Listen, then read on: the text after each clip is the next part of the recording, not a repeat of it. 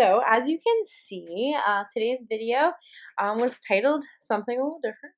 So basically, it's just like a normal video, but I just didn't start out normal. So I thought about like, well, what would I do for just like a normal art video, like just drawing? So I was like, oh, just drawing.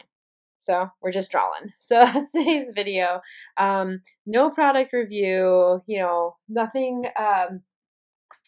No art challenge like Inktober, just me drawing. So I did all my whole setup and thought I would try out doing just like kind of my basic drawing, like tentacles, like starting with something that I like and I'm familiar with, and then doing some like alcohol marker stuff because I really like that. So this is going to be the finished piece, a little snip in the corner. What I'd like to know is when you go to watch art videos, do you like when they show you what the end result is going to be, like ahead of time, so you know what you're waiting to see get done? So I kind of did that little like sneaky like little picture. But is that what you look for? Because I know like some artists do that and some don't. So one artist I follow, Torianne, I don't know like her username. If I remember, I'll link it. But you might already know her. She's a really popular watercolor artist. So her stuff's amazing. And a lot of times the art she's going to make in her YouTube video, she has in the thumbnail. And sometimes I'll click on it because I'll be like, oh, I really want to watch because I love that art. So I don't know. What do you think? Do you think you'd like to see that first? Or do you like to kind of be surprised at what you end up with? Curious. Here's another thing, like swatching. I love swatching. So you didn't see me swatch this because like I've swatched this when I got this set of markers that I have. So right now, I'm just like looking at them and, trying out what colors I want for this piece. The particular set of markers that I have are very dark, very, I wouldn't necessarily say that they're very pigmented. I guess you could say that, but they're just not like pastel. There's not many light colors. So like you can see like there's a few, like one rosy color, one light pink. There's like a flesh tone, like white color, like white people color. And then there's like some grays, which are a little cut off on that shot. But that's about as much as you get for anything like pastel or to do light colors that would build up. So you really have to start figuring out the colors. So right here, this thing I'm using is a really skinny, cool light table. It's I don't even know how you say it. Huion. If you have it, let me know. And I mean, honestly, I have no idea. So what's great is you just plug it in, and it's super flat. It's like a thin book, and then I'm able to adjust the brightness of the screen. So as I was doing this, I realized that for the sake of the camera, I could see it fine. Like I could see my pencil lines through on the Bristol. But what I realized is you're not going to be able to see that on camera. Like I kind of took a minute and backed up. So I'm just going in now and adding marker. I wouldn't normally need to do this for my process, but I figured, well, you should be able to see it on screen. So anyway, but this light table thing is really cool. You can adjust the brightness of the light. And it's just flat, so like it fits anywhere and goes, you don't have to have like a whole apparatus and a whole setup. I actually use an old laptop sleeve to keep it in there, just to keep it kind of safe. And so I'm not like jamming it in a shelf next to notebooks. But it's really cool because it's so easy to use and it just plugs in. It has like one of those USB plugs, so it plugs into like your little USB brick that most everybody has for some kind of phone or device, or like directly into a computer or something. So super simple to use, and that button is on and off, but it also can slide your finger up and down it. So the button just moved to the top of the screen because I realized as I was doing it, I was kept touching it and hitting it. I had it upside down. So anyway, that is done. I did that, and now I have my sketch. So now I'm going to go in with my color. And I was pretty happy about the colors that I picked. So I think it's pretty good. I was going for something kind of rosy. I'm always going for pink, like bright or hot pink or like bubblegum pink. And I love pinks. So I was trying to like do pink, but I wanted to tone it down a little bit. Also because when you work with markers, like that's it. You don't get an undo. You can't select all and change like the color.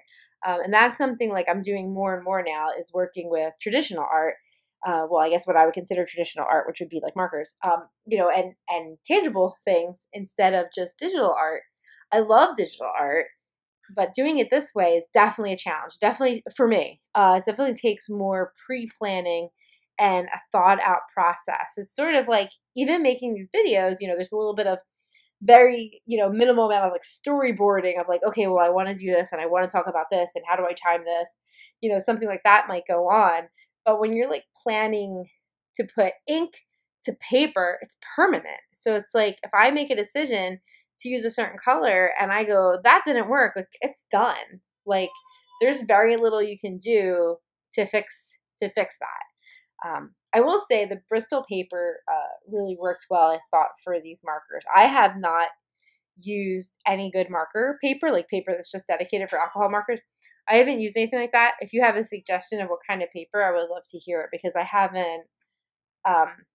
Some paper I've seen has been expensive, so for me to try it out and being such a novice with the markers, I just didn't want to do the investment. But if someone suggests or recommends, I'll definitely look into trying it on someone else's recommendation. So let me know what you use, if you use alcohol markers and what kind of paper you like.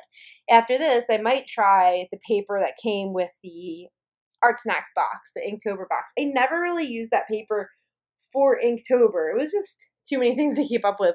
Just drawing every day was hard enough.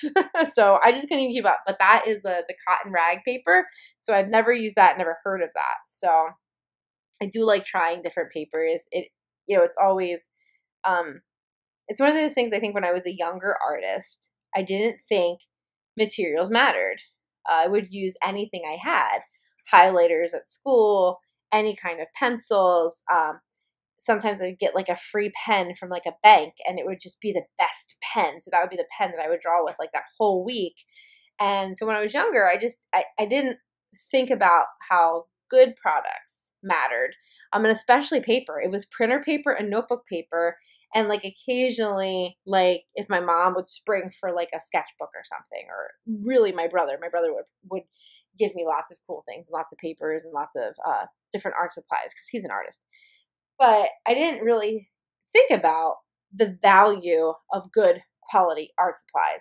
So it's been one of those things that's even been a journey for me now as an adult in my art and in like how I'm growing or doing different things as an artist, is like really starting to favor certain materials, and not necessarily think that other materials are bad or useless, but to say, wow, like this type of paper or this brand of marker or pen makes this art so much more enjoyable and easier for me to get what's in my head on paper.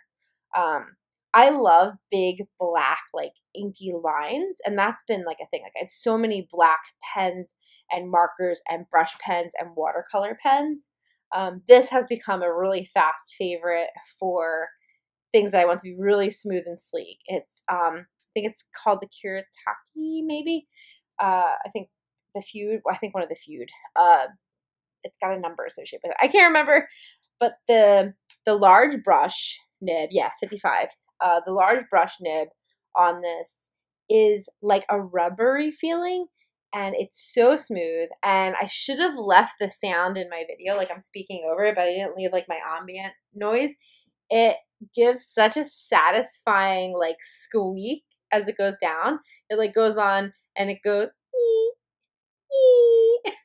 okay, so I'm not doing it so well, but it's so smooth. And the one thing that I learned by experimenting with this brush or marker rather, brush pen on different paper was on this Bristol, it goes on so smooth. It goes on with no resistance. You can see the shine. I don't know if you're like zooming in on this, but you can see the glossiness as it's drying, that it just reflects because it's like laying on this paper in such a different way.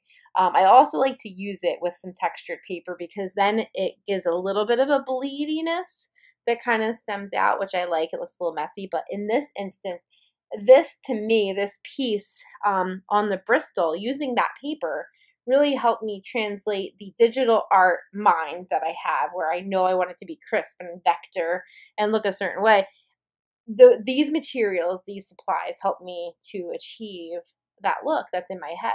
So I just think that's really cool how you can use a different piece of paper and your whole art piece could be totally different. So like on textured paper, like I have some like hand-bound books that have really, really thick and like almost like gridded looking paper, like the pattern that it's I guess like the cotton or the fibers in it.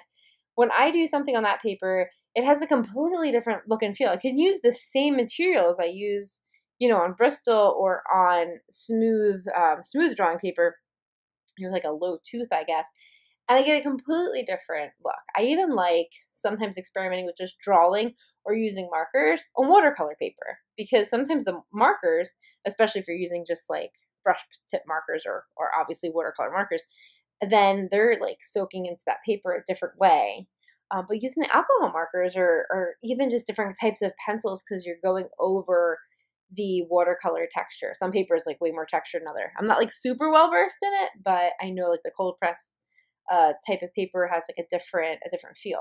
So just doing that, I feel like those are the types of things that probably everybody else was doing as like a teenager in like art class and like paying attention to, and I wasn't. I was just like, give me whatever materials you have and let me just do whatever is in my head and let me get it out. So I feel like early in my art life, I was just like for lack of a better term, just like vomiting my ideas onto paper with anything I had nearby.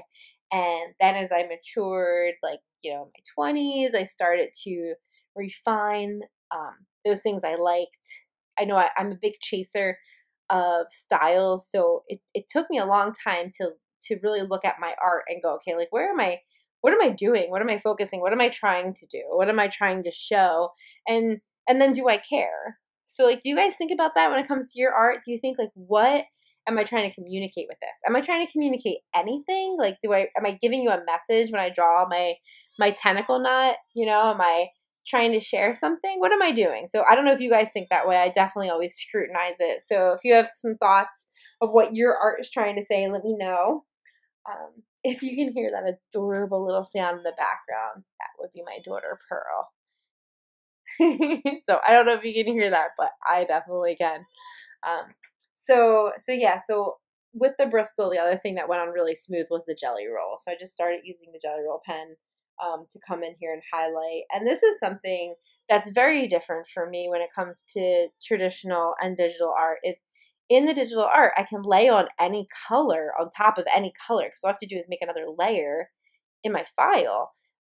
So in this case, the white, in my opinion, wasn't as bright on some of the parts. Like it wasn't as clear, which is just a matter of like the ink laying there, the paper being very smooth, and the ink kind of just hitting it.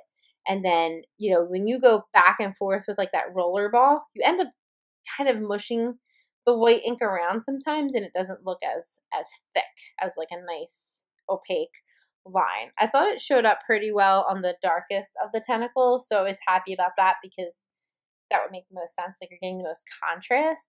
But what was odd was the lighter tentacles. I feel like it just melted in a little bit. I don't know. So I'm still happy with it. I think it turned out pretty good.